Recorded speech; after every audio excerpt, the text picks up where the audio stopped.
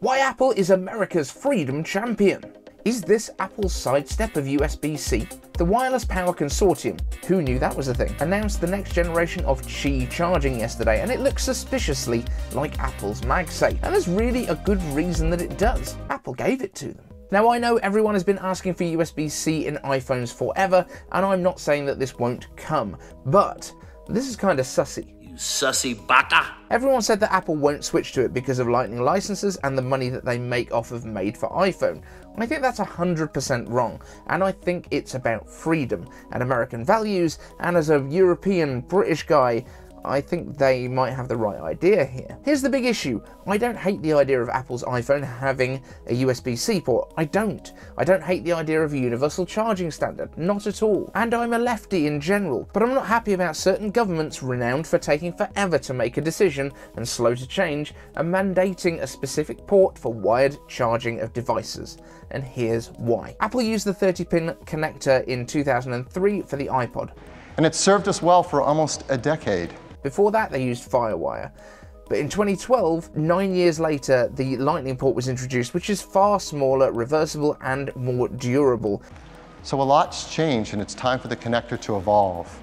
And that was introduced as the connector for the next decade. Europe is now mandating that all devices within a remit of the law, which includes wired charging like headphones, phones, tablets, laptops, all use USB-C. Now, USB-C was introduced 9 years ago in 2014 and first implemented by, wait for it, Apple. One connector supports USB data, DisplayPort, power, HDMI, VGA, all through one connector. The technology behind this is a brand new standard called USB-C, and Apple, along with a number of other companies, have all worked together to create this new industry standard, and you're going to see it appear in more products. First, you see it here on the new MacBook. So based on all of the evidence, the effective shelf life of these connections is around about a decade, and the EU want everything from the next year, 2024, to have a USB-C charging port on it, which will then be a decade old. Now, the EU started work on this legislation in 2009, 2 years after the original iPhone was released by Steve Jobs. It's a revolutionary mobile phone. And yes, back then every phone basically had its own charger, which was hardwired to the transformer that you plugged into the outlet. But really, that power supply, the transformer, that's where the e-waste happens, not the little cable with different ends on it.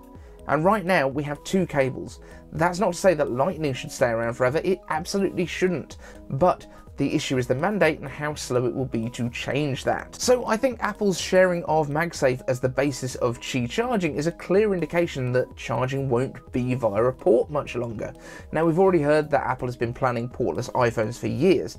We've also heard that Apple wants to make the physical buttons on the iPhone capacitive with taptic engines behind to simulate presses like on the Magic Trackpad or the solid-state home button that has been on iPhones since the iPhone 7. And the reason for all of that is basically to make the iPhone more sealed and more resistant to dust and dirt and water and other stuff that might make your phone die. That sounds like something that would reduce e-waste. But data transfer is not actually covered by the EU's legislation, and AirDrop to a Mac is already faster than transferring via Lightning. With Wi-Fi 6, AirDrop can send files faster than most SSDs can even write them, so why are we complaining about slow Lightning cables? Yeah, I forgot, some people still use Windows. Thoughts and prayers.